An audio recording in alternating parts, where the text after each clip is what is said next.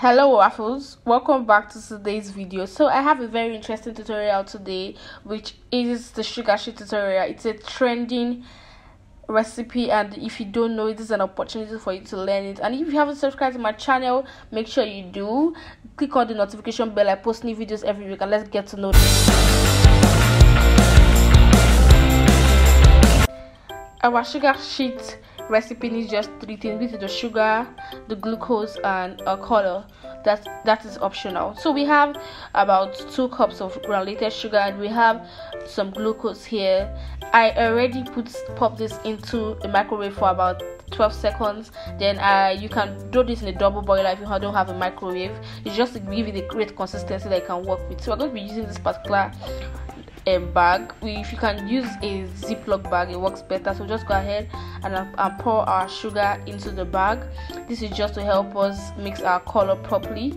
So go ahead and add any color of your choice. This is also not compulsory if you just want to use it white, but just give it a beautiful effect. When you use color, you could see the picture of this thumbnail, just so beautiful. It's just calling you right away, I'm sure. So just pop in some color, just depending on what exactly you want. Then that's all. You can use a paste color or just a watercolor, they all work together. Then you can go ahead and cover your nylon. If you use a Ziploc bag, just cover it properly, ensuring there is no air bubbles in it. Seriously, working with a Ziploc bag is far better. This is giving you a lot of stress while trying to incorporate the color. So just go with what you have. They all work so fine, because it still came out fine though. So we are done with this.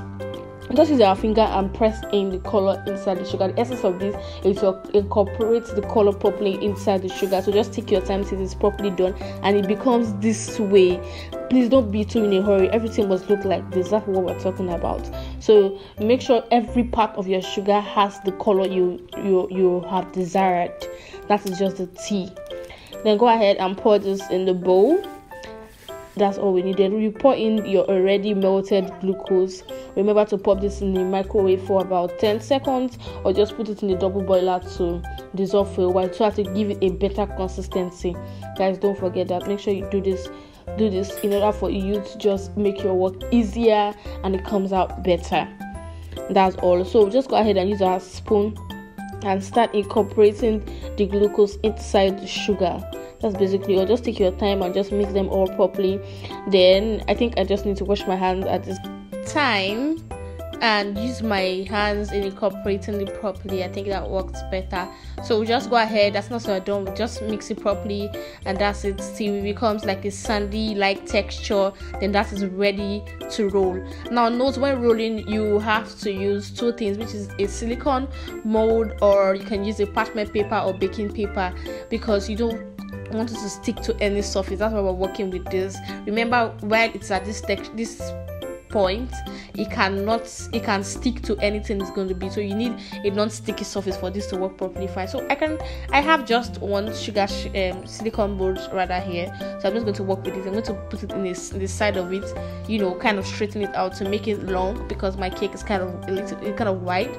Then you can use a double parchment paper too, or a double baking paper.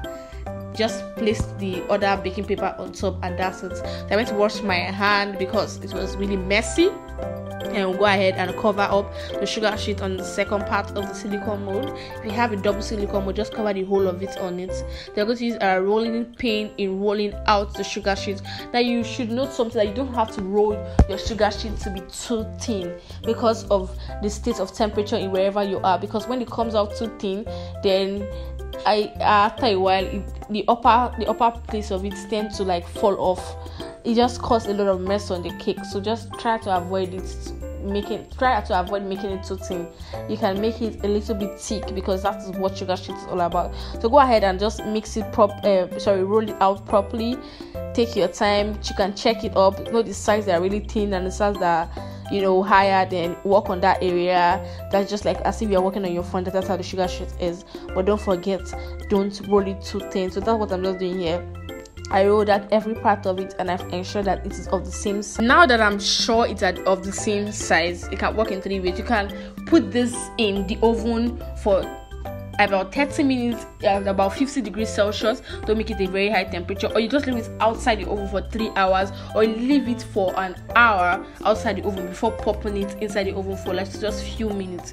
So that's it, until when you can touch it this way. Look at, I'm touching it and you can see that it's really dried. So I'm going to cut out a part of it. What I'm going to do here, I'm just cutting it out with my pizza cutter. You could just use a knife for this. So this narrow side I'm cutting out just to allow it sit on the cake properly, like go around your cake properly. That's just what I'm trying to do here. So I'm cutting off the excesses. You can feel the texture, like it's just exactly what we want. Now the texture really matters, so guys, be very careful about getting your texture. So we're going to go around, we're going to put this around our cake.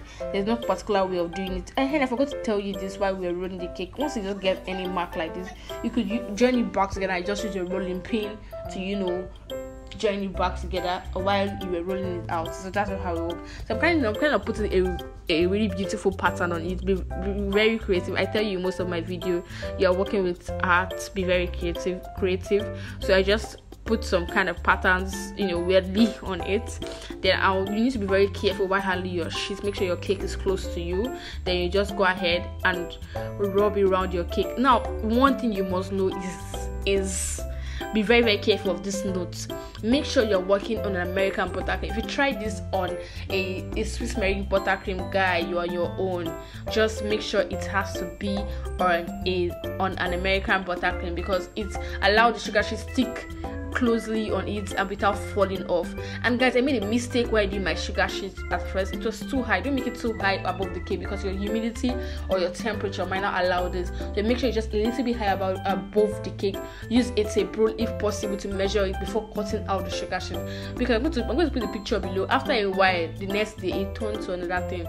I'm going to just put put a picture so you can see that. So that's this. I just put a little bit of sugar sheet in the front and made mine a little bit creative.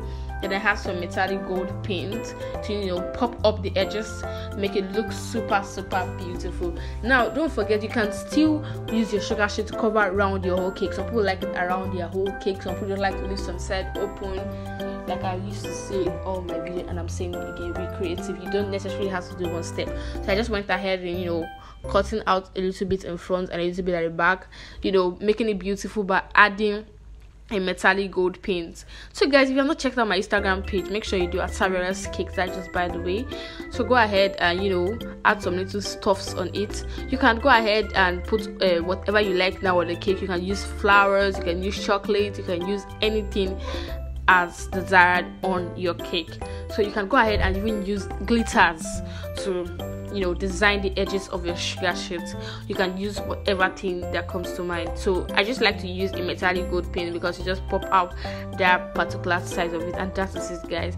Thank you so much, guys, for watching. Subscribe to my channel if you haven't.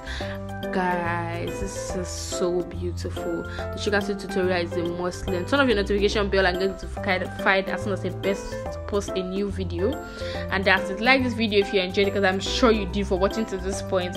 Share this to your friends, loved ones, and family. I'll see you all in my next video. Thank you so much for watching.